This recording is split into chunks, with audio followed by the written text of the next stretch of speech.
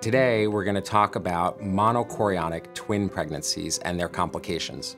We said earlier that all monochorionic twins, because they share this one placenta, are connected under the surface by some of their blood vessels, which allows the blood to transfuse back and forth. Because they're identical and they have the same blood type, this is not a problem, and as long as they send the blood back and forth evenly, there's no disease. That's what happens 90% of the time with monochorionic twins. But 10% of the time, one twin sends blood to its co-twin and doesn't get enough back. And when this happens, we have twin-to-twin transfusion syndrome, or Ttts for short.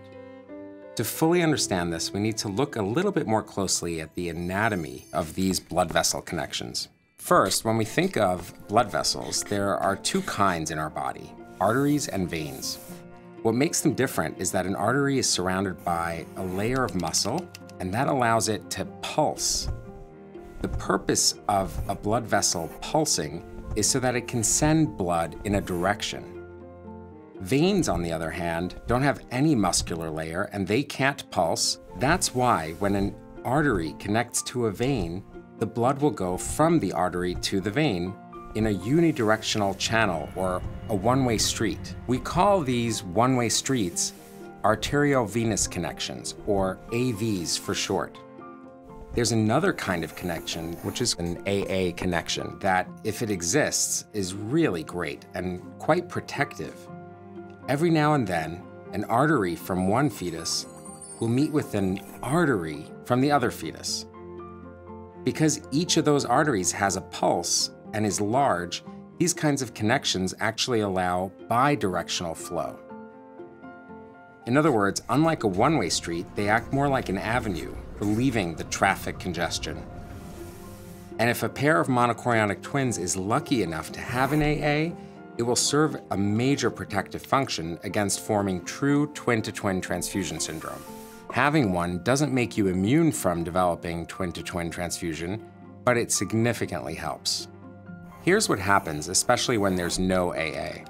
Let's say there are 3 AV connections going from twin B to twin A, but there's only 2 AV connections coming back. Over time, twin B is going to send more blood to twin A than twin B can get back.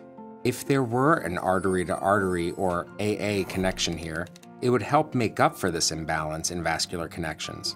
But without one, twin B will keep donating blood to twin A and will become anemic and have a low count of red blood cells. All of us, including fetuses, need these red blood cells in order to carry oxygen to our tissues. So you can imagine, without enough red blood cells, over time, there can be some significant damage, especially to tissue that's very sensitive to oxygen, like the brain or the heart. In this example, twin A is overloaded with blood that it can't send back to twin B. It acts as the recipient. The recipient twin's heart has to beat all this extra blood volume around its body, which puts quite a strain on it. The way we see this, though, is as a difference in the amount of amniotic fluid that's around each baby. So the way that we can tell that twin-to-twin transfusion syndrome is happening is that the donor, who's anemic and is holding on to everything, isn't peeing enough and has very low amniotic fluid volume around it. The recipient, who's overloaded, is peeing like crazy and has way too much fluid around it.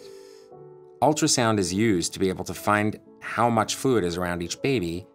Using ultrasound, we look at each baby's sac individually and measure the deepest pockets from front to back. In order to be diagnosed with true twin-to-twin transfusion syndrome, you have to meet very specific criteria. One of the twins has to have 2 centimeters or less of amniotic fluid, and the other twin has to have 8 centimeters or more of amniotic fluid. In other words, at the same time, oligohydramnios in one and polyhydramnios in the other.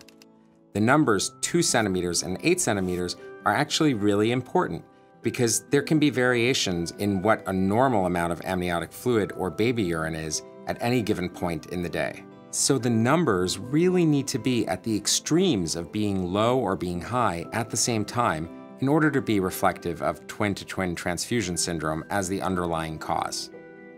Once you meet the criteria of having less than 2 and greater than 8 at the same time, we have to determine what stage of TTTS you have. Stage 1 simply means that you meet the criteria of less than 2 centimeters and greater than 8 centimeters, and there are no other remarkable findings. If the donor twin is so anemic that it's holding on to everything and actually slowing down its urine production so much that its bladder is no longer visible, that's stage 2. To have stage 3 TTTS, we see evidence of too much strain on the recipient's heart. Stage 4 TTTS means that the recipient twin's heart is under so much strain that it's actually developed heart failure. This is called hydrops. The word hydrops is actually Latin for fluid retention, something that happens when the fetal heart starts to fail. Stage 5 twin-to-twin unfortunately means that one of the fetuses has died. If you do have twin-to-twin transfusion syndrome, in our experience, the most important differentiating factor is whether you are stage 1 disease or if you've progressed to stage 2 or worse.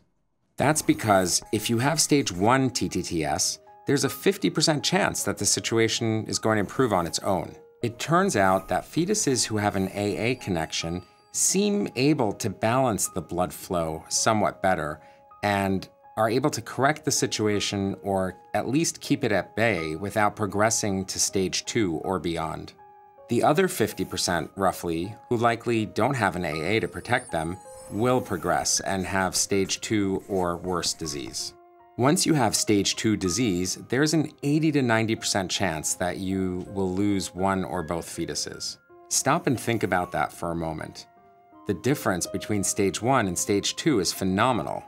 To go from a situation where you have a 50% chance of getting better on your own to one where there's an 80 to 90% chance of actually losing both twins is really night and day. And that's why we make such a big deal about differentiating between stage 1 and stage 2.